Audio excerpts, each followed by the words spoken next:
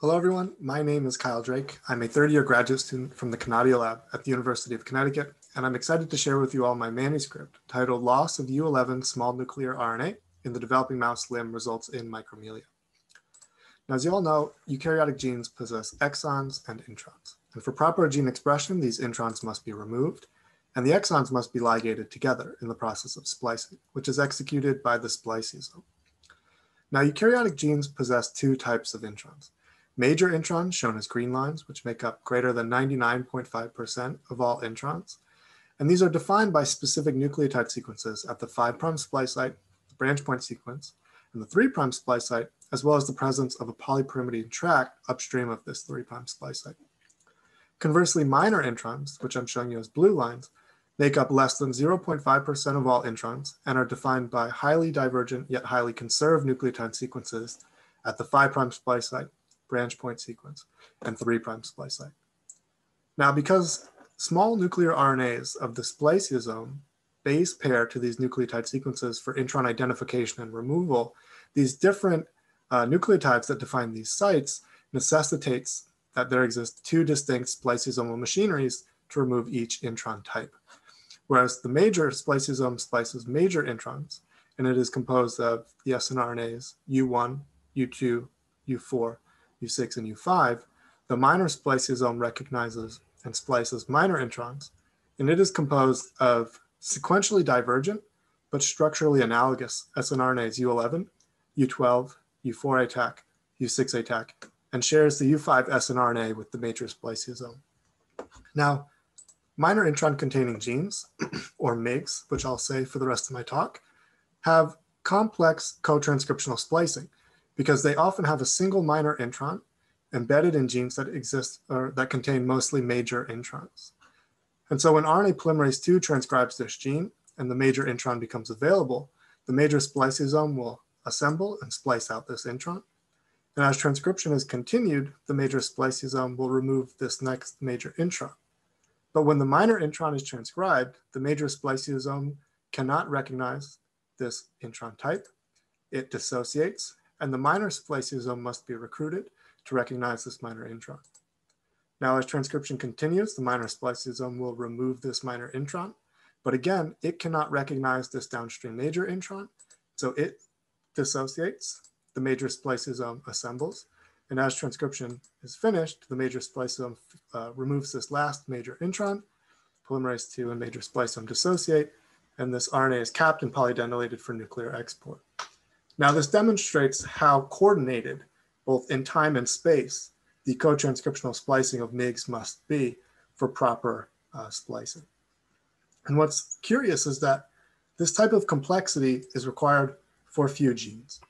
So in human, there exists 770 minor introns found in 714 MIGs, whereas in mouse, there are 722 minor introns found in 666 MIGs.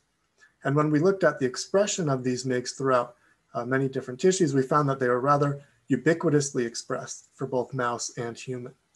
And this ubiquitous expression is reinforced by the idea that the functions of these MIGs are rather diverse, but essential cellular processes, such as transport, cell cycle, transcription, stress response, protein modification, etc. And so minor intron splicing, therefore, is required in all these different tissue types and is a ubiquitous process. But what's curious is that in diseases caused by inhibition of the minor spliceosome, we see tissue-specific phenotypes. So what I'm showing you here is the U4 ATAC snRNA with red arrowheads showing mutations that have been identified and linked to disease. And the three disorders linked to U4 ATAC mutations are microcephalic, osteodysplastic, primordial dwarfism type 1, or MOPD1, Roifman syndrome, and Lowry-Wood syndrome. And these diseases are caused by hypomorphic U4 ATAC, which perturbs but does not abolish minor spliceosome function. And in each of these, we see cardinal symptoms of microcephaly, or reduction in brain size, primordial dwarfism, or severe reduction in the long bone length, as well as micrognathia, or reduction in jaw size. But these symptoms and the severity of these disorders exists along a spectrum, where MOPD1 is the most severe, and this can be observed in both the life expectancy where these individuals have the shortest life expectancy, and also in the severity of the overlapping symptoms, where MOPD1 patients have the most severe form of these phenotypes. In contrast, Roifman syndrome and Lowry-Wood syndrome have more mild manifestations of these symptoms. Now, clinically, it is thought, though it hasn't been proven, that different hypomorphic effects of U4A TAC siRNA are what cause differential minor spliceosome impairment, and that's what causes this gradation in symptomology, where the minor spliceosome is severely impaired in MOPD1 and moderately impaired in Roifman syndrome and mildly impaired in Lowry-Wood syndrome. Nonetheless, what stood out to us when we looked at these disorders was that although the limb size is severely reduced in these patients, you can see, especially in this Lowry-Wood syndrome individual, that the general limb pattern is maintained and the structural organization is intact. So this is what led to my thesis and general question for this manuscript, which is how does inhibition of the minor spliceosome result in micromelia? Now, to answer this question, I used our RNU11 conditional knockout mouse, which through Cre-mediated recombination ablates the U11 small nuclear RNA specific to and essential for minor spliceosome function, and therefore inhibits the minor spliceosome. And I drove U11 loss in the developing limbs through PRX1 Cre, whose expression is primarily restricted to the developing limb buds and has, as you can see through this lag Z, at embryonic day 9.5, robust activity throughout the whole forelimb bud at E9.5, which is when the forelimb emerges. Now at E10.5, PRX1 Cre activity comes on in the hindlimb, which is 1/2 day after hindlimb development has begun. And you can see it's more mosaic in its activity. And this is going to be important for data that I will present soon. Now, when I crossed our U11 flox mice to PRX1 Cre positive mice, we indeed observed we were able to ablate the U11 snRNA in the developing forelimb at E10.5 in this home mount in situ of this mutant embryo compared to the wild type. Whereas in line with PRX1 Cre, we did not yet observe loss of U11 in the hindlimb at E10.5. We then quantified the reduction in U11 levels through QRT-PCR, where we found that the mutant forelimb at E10.5 had significantly reduced U11 expression, whereas it wasn't until E11.5 that the mutant hindlimb showed reduced U11 levels significantly. And in turn, we found that the limb bud surface area was significantly smaller in the mutant forelimb at E11.5, and it wasn't until 1 day later at E12.5 that we saw a significant reduction in the size of the mutant hindlimb. Now, when we let these pups go to birth, we saw that U11 loss in the developing forelimb led to a severely reduced forelimb size, and this forelimb lacked any overt structural organization, whereas the hindlimb did seem formed, just smaller in size. And so we performed skeletal preparation where Alcium blue here stains cartilage and alizarin red stains bone to identify which skeletal elements were present in these limbs. And to our surprise, we found that the mutant forelimb maintained the stereotypical 3-element segmentation that defines tetrapod limbs, as it had a stylopod, a single zygopod bone, and a single digit.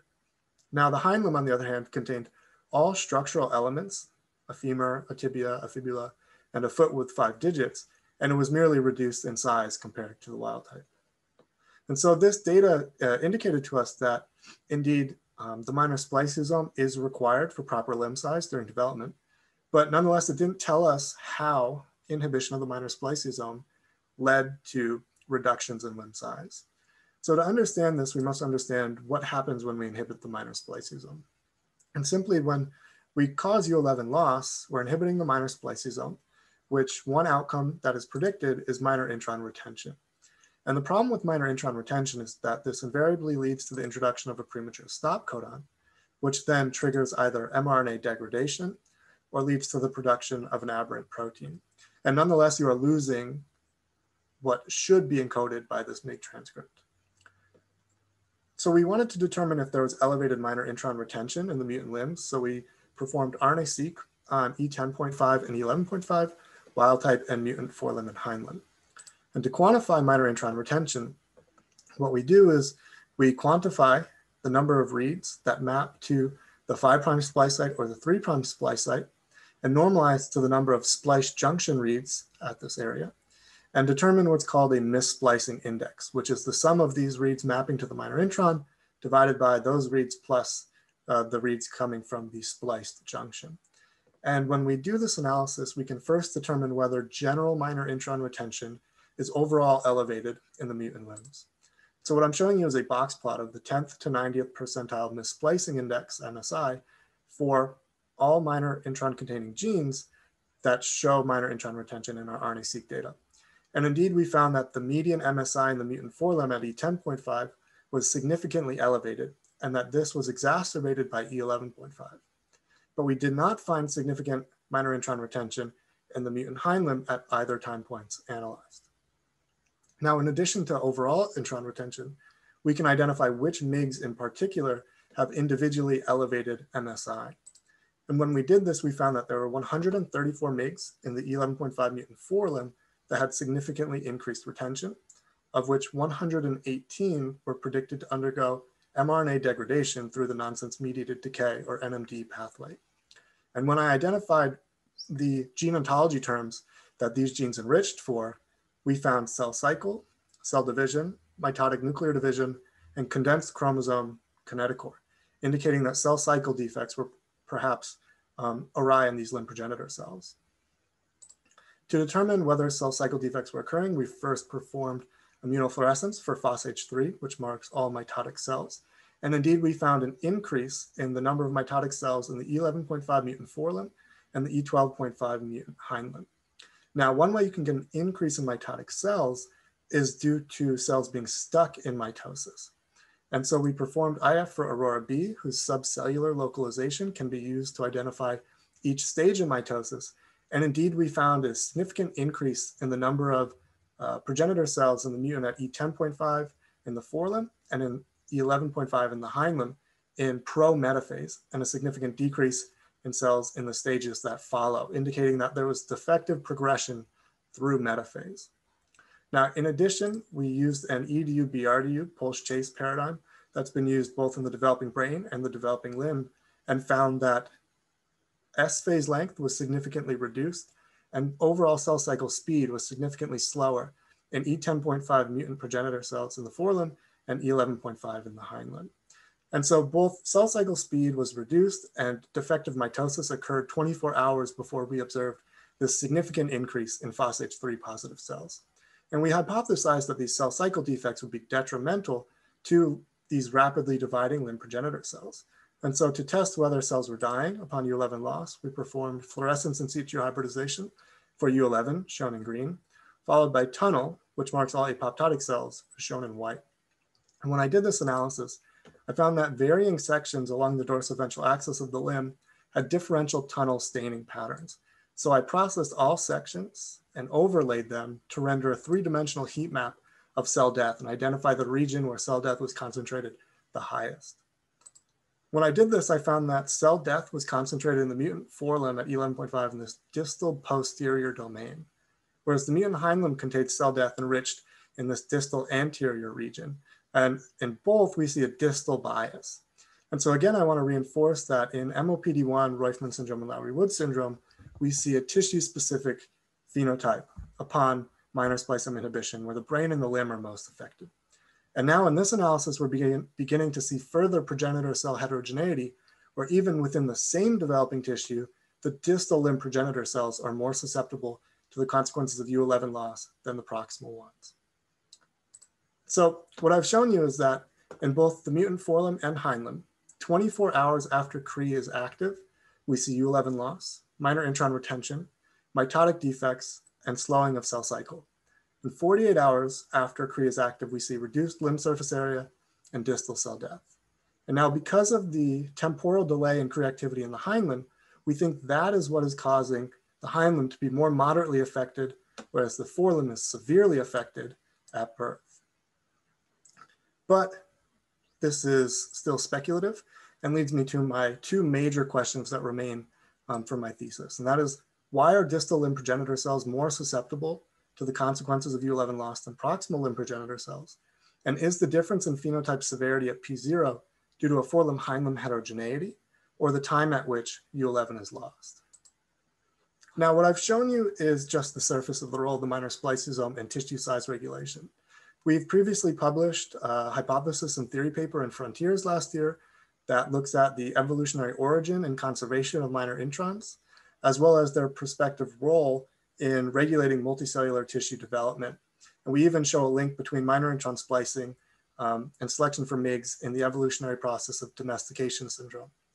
And similarly, we've also published in Development the role of the minor spliceosome in cortical development as patients with MOPD1, Roifman syndrome, and Mallory-Wood syndrome have microcephaly as their other major cardinal phenotype.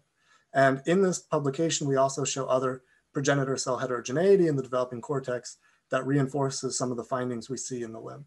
So I encourage you to check out both of these publications if you're interested in minor splicing and tissue size.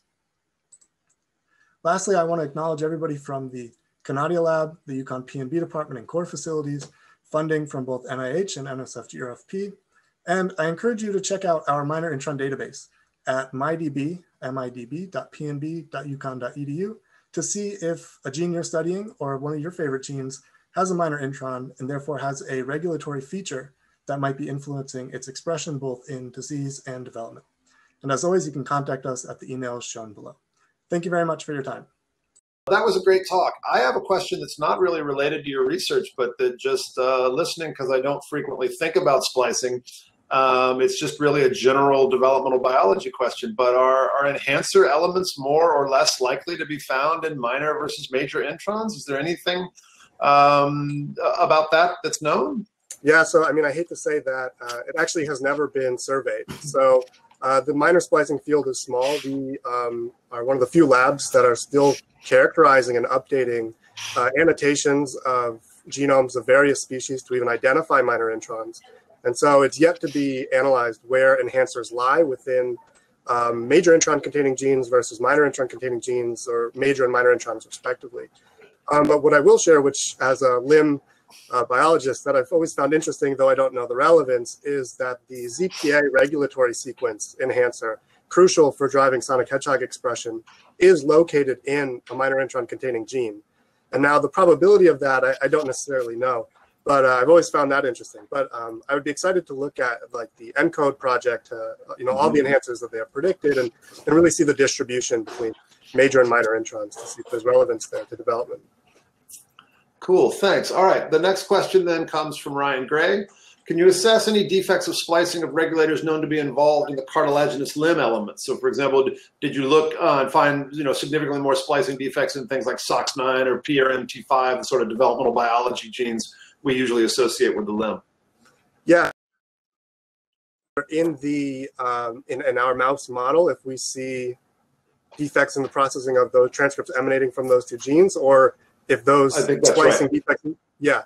So no, SOX9, PRMT5 don't change. And what's actually interesting is that chondrogenesis proceeds normally in the mutant limbs, and even the mutant forelimb, which is severely disrupted, still you can see chondrogenic condensations occurring at embryonic day 12.5 in line with the wild type limb. And so the chondrogenic pathway doesn't seem to be disrupted. It really seems to be this progenitor cell proliferation and the creation of the appropriate number of cells to really structure a fully sized limb. Cool. All right. And just one last question before we break out into the discussions. There's a question about, have you looked at the FGF8, FGF10 feedback loop, and is this disrupted in your mutants? Yeah, so this is actually a really interesting thing that I'm currently working on. And when we do, so we did bulk RNA-seq, and we find these really fascinating, a really overwhelming transcriptomic upregulation at E11.5 in the mutant forelimb. And this transcriptomic upregulation is actually seems to be a developmental delay of the limb patterning network. And that includes both FGF8 and sonic hedgehog, which are upregulated at E11.5, even when you normalize for a reduction in limb bud size. And so what we're beginning to do now is start to look at domain-specific transcriptomic effects to make sure that, we're not seeing any changes that are being influenced by changes in other regions of the limb, because we know the limb as a three-dimensional structure contains really specific signaling gradients and morphogen gradients. And so FGF8 and sonic hedgehog are indeed upregulated at E11.5, and we hope to find more information about whether that's a primary or secondary consequence when we start to do our regional transcriptomic analysis.